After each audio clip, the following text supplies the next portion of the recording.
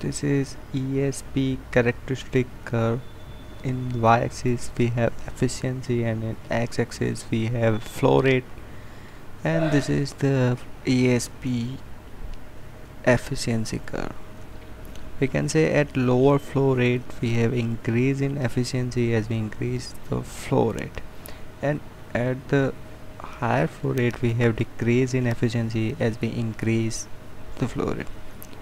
So why it is like that? So for understanding we have to understand these three diagrams, and this is the rotator part of the pump and this is the outer shroud.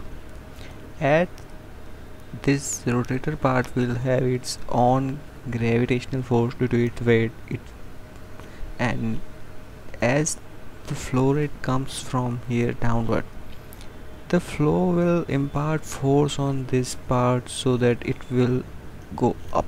So at lower flow rate we have lower the pressure from the flow, so here gravitational force will dominate and this will create the friction between these two part, outer shroud and this. So as we have lesser the flow rate, it will have more and more friction here, and it will reduce our efficiency because most of our flow energy will be consumed in this friction part. So we will have lesser the efficiency as we have lesser the flow rate.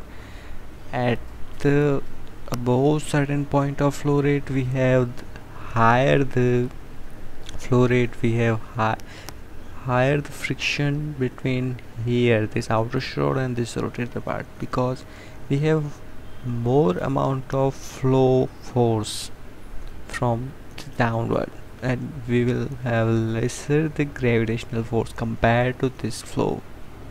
So we will have more friction here, and as we increase the flow rate, friction will be increased, so that higher the flow rate, lesser the efficiency. In between we have free floating impeller, so we will have maximum efficiency between these two region, and we will try to operate our Esp pump in between these two parts to flow rate so that we have maximum the efficiency. This part where the flow is lower and our impeller part is going downward, that is called downthrust, and this is called upthrust. Thank you.